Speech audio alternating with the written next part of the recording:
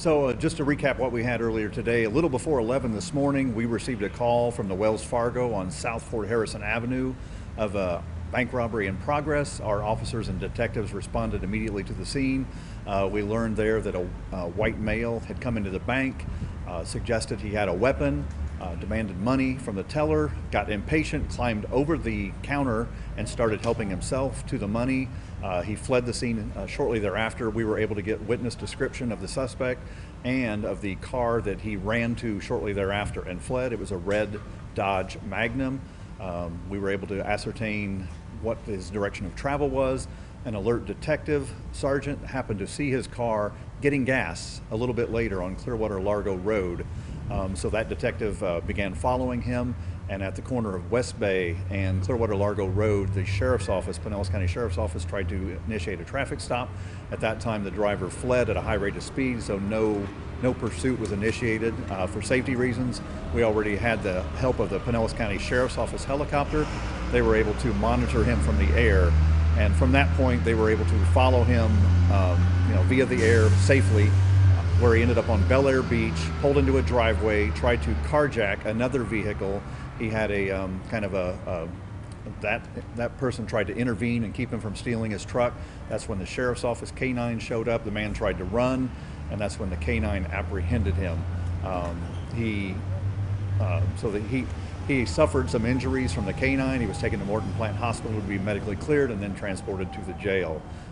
During the time he was taken into custody, he made sure that he let those who were there, the sheriff's office and the police, know that he was the I-4 bandit from several years ago. So he was kind of trying to make sure we knew of his history for some reason. What kind of guy is this? He made it known who he was, and we know his history, and we've covered it before, obviously, but what kind of individual is this person to say, hey, to be accused of doing this years ago and come back and do the same thing? What kind of person is this? I mean, the biggest thing I can think of is that apparently he didn't learn his lesson the first time around, and that for some reason he's very proud of his past. I'm not sure why that is. A man that's suspected of holding up 19 banks back in the 1990s. I believe he was convicted of robbing 6 banks, and here he is in November of 2021 robbing possibly 3 more banks. We charged him, with our robbery today. Temple Terrace and St. Pete might have him as a suspect in theirs. So apparently this is a man who doesn't learn his lesson very well about the federal criminal justice system. And he's recently, like you just mentioned, accused of robbing some other banks in the area, even more recently? Right. In November of this year, there was recently some intelligence put out amongst law enforcement agencies to be on the lookout for this guy because he had robbed a bank in Temple Terrace, and we believe he robbed a bank in St. Petersburg, and then today he struck again in Clearwater. So he was back at it again. You mentioned he tried to steal another vehicle, I guess not too far from here. And yeah. The individual put up a fight with this person, so that kind of helped you all out at least find this person? Or right. The helicopter was following him from the time they tried the traffic stop at West Bay and Clearwater Largo Road. So the helicopter had an eye on him the whole time, was able to track him because he's driving recklessly. He's speeding along. It's not safe to follow him. Or, we don't chase, we don't pursue, we don't engage in those types of behavior that are dangerous for others. So we let the helicopter in the sky keep an eye on him. He has no clue he's being followed. So we see him, or the deputies see him in the air in Bel Air Beach. They watch him pull into a driveway. They watch him try to jump into a white truck. And at that time, the owner comes out and tries to stop him. There's some type of confrontation between those two, and that confrontation goes on long enough that a deputy and a K-9 handler is able to get there. He runs from the scene. He's dropping money everywhere, and that's when the K-9 is able to apprehend him along with the handler. We are incredibly grateful for the help of the Pinellas County Sheriff's Office, for their deputies, for their K-9 handlers, and for their eye in the sky that helped bring this to a very quick conclusion. I think 26 minutes was the time from the first call to when he was actually taken into custody. So it took great cooperation and collaboration between our two agencies to bring this guy to justice.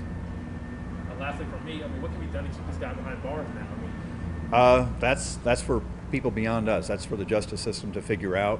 One would be hopeful that maybe this time he goes to prison for a long, long time and perhaps never gets out to do these kinds of crimes again. Okay. That's it? Thank you. Okay. Wonderful. Thank you all. Thank you so much. So you mentioned Hey there, folks. JB Buno here with you live on WFLA Now. You're looking at David Mark Ratcliffe, the man that they call the I-4 bandit, arrested here in the Tampa Bay area for a string of robberies, a string of bank robberies in Clearwater, St. Pete, and Temple Terrace over the last month. And this is a career criminal, as you would call it, according to authorities. They say that he has been responsible for bank robberies along the I-4 corridor, the I-4 corridor, of course, being between Tampa and Orlando. And we have some video here to show you that is pretty incredible, because we have a video going back to 1999 when David Mark Ratcliffe was seen on surveillance camera. And we have here's the story that we'll show you some of the video, and then we're going to play the story here in just a moment. But this is WFLA News Channel 8 archive video going all the way back to 1997. This is June 97, and this is the man that they were looking for at the time, the man that was later identified as David Mark Ratcliffe, as we understand it. He was a known bank robber in the Tampa area, criminal history, again, dating back to the mid-90s. And we have a story to show you now from the reporter who did this report back in the 90s for WFLA News Channel 8. And again, it just speaks to why this man, David Mark Ratcliffe, received the name I-4 Bandit. Take a listen. This is now archive video from an archive report from WFLA News Channel 8 archives dating back to 1997. These surveillance pictures taken at a Clearwater bank yesterday show a robber who's been extremely busy. Police say it also shows a man who's growing more dangerous. He not only brandishes and shows his weapon now, he's actually pulling out of his waistband, racking around to intimidate the tellers. Police say in addition to the Orlando robberies, the gunman has hit 5 Bay Area banks in the past month, 1 in Tampa, 4 in the Clearwater area. Yesterday, he robbed the First Union Bank in Countryside. Then he struck the Am South Bank in the ICOT Center on Ulmerton Road. He's pushing ahead of other customers to get in the front of the line to pull off these bank robberies, and he's becoming more verbally abusive to the tellers. These pictures show the gunman holding up Orlando banks. He's doing nothing to disguise himself. The pictures from Pinellas holdups show a similar lack of fear of recognition, leading authorities to believe he's not from Orlando or the Bay Area, but he could be from Polk County, where he's not committed any holdups. When the gunman held up this bank 2 weeks ago, he also stole a car from a nearby mall. That car was found in Orlando after a bank robbery there. That method leaves detectives without a current description of a getaway vehicle. The holdup artist may be a late sleeper. All the robberies have been afternoon. Police hope one day to catch him napping. In Pinellas County, I'm Rod Challenger, News Channel 8. Ron Challenger with the report there, hoping to catch him napping is the final line there from Rod. Again, that report filed in 97, June of 97. And here we are now in November of 2021. And David Mark Ratcliffe, the so-called I-4 bandit, taken into custody, accused of robbing banks recently. Not back in the 90s, but recently. In Clearwater, St. Pete, and Temple Terrace. This all within the last month. Now, a Clearwater police detective spotted Ratcliffe's vehicle after he allegedly robbed a Wells Fargo in Clearwater. Let me make sure that I have the date here correct, because I want to make sure that I have this correct for our audience. And going back through my reporter's notebook, if you will, here. And, yeah, early Tuesday morning, that's when a sheriff's deputy tried to conduct a traffic stop shortly thereafter on West Bay Drive.